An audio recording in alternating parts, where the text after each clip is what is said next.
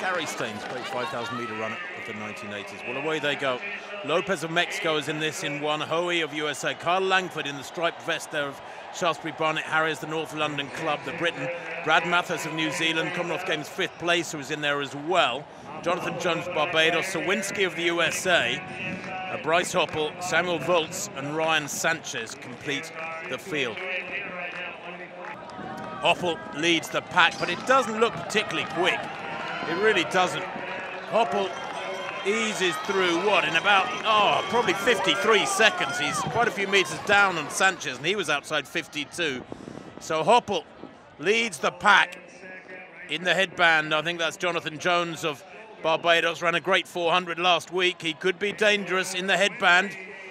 Jonathan Jones ran 45.07 last week for a 400, although he's beginning to get swallowed up by that pack. That's Eric Sawinski moving into 3rd place as Sanchez keeps going. I thought he was a pacemaker, but he's not, and he's kicked in hard there at 600 meters. He's going to make Hoppel work for this one. Sanchez continues to lead for Puerto Rico. Hoppel in 2nd. Sawinski in 3rd, and then Jonathan Jones of Barbados in 4th. But look at this, Ryan Sanchez has tricked him here.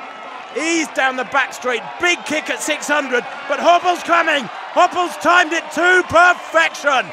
Takes the win there, 1:47.28. What a strange old race. Sanchez just running out of legs there.